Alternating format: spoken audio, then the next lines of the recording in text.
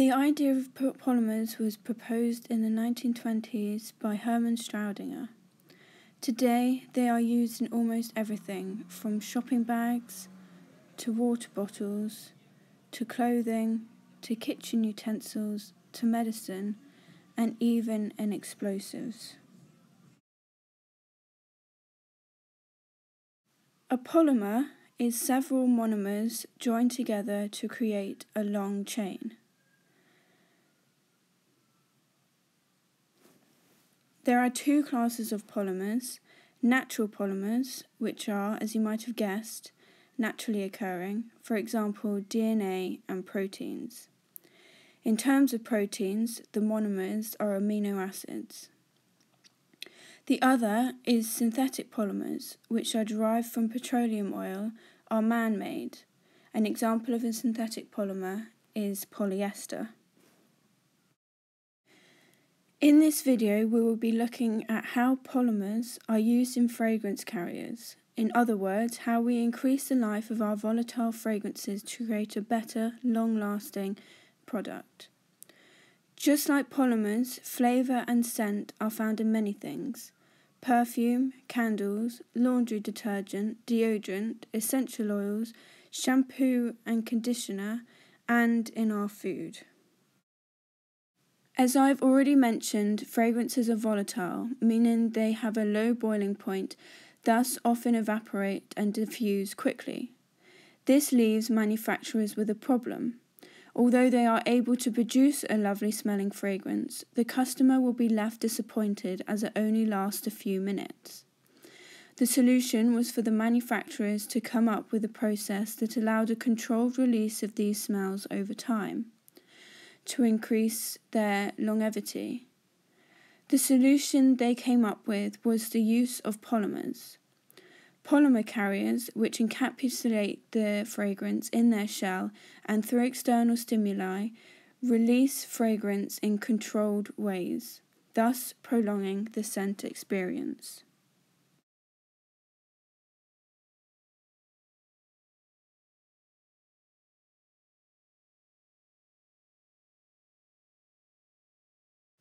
Encapsulation is when the fragrance or drug, in some cases, is surrounded by a polymeric shell protecting the fragrance from evaporating.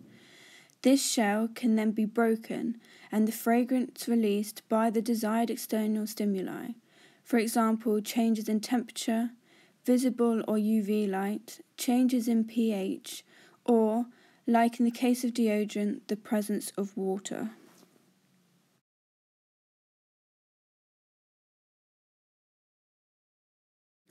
So how are these capsules formed?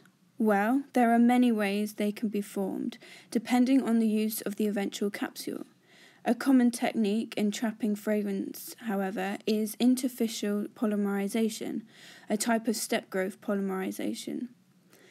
There are many receptive ends on the polymer for the monomers to attach themselves. These dimers, trimers, and polymers can also attach to each other, forming even longer polymer chains.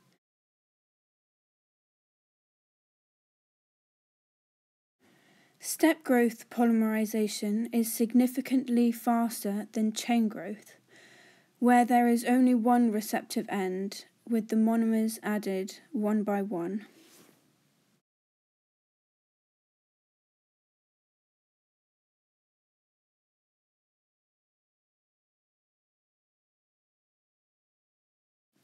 In interfacial polymerization, the polymerization occurs on the interfacial layer between two immiscible, usually liquid phases. The two liquid phases are finely dispersed oil droplets and an aqueous phase. The fragrance is contained in the oil droplets, whilst the monomers forming the polymeric shell are held in both the aqueous phase and the oil droplets. These monomers then react on the interface of the aqueous and oil phase, forming the shell encapsulating the fragrance. This type of encapsulation can be adopted to form capsules of varying dimensions, most importantly micro and nano-sized capsules, commonly used for fragrance encapsulation. The size of the capsule is dependent on many factors, including the surface tension on the liquid enclosed and whether the particles are too large or too small to enter the nose. Many properties of these shells, including rigidity, melting point, hardness, brittleness, and permeability of the capsule wall, are from the effect of the cross-linking. This is caused by the formation of covalent bonds holding the polymer chains together. These covalent bonds are also what is broken when the capsule is exposed to external stimuli.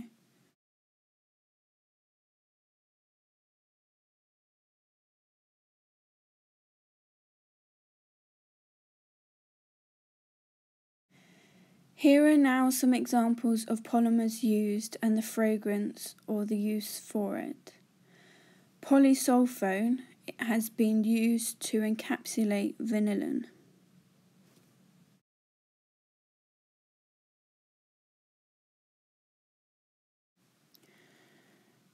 And polyurethane urea has been used for encapsulating fabric softener.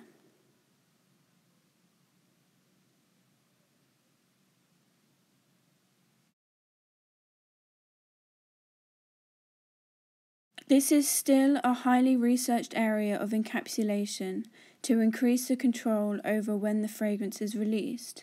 What I have explained in this video is only a small section of this area. So thank you for watching and have a good rest of your day.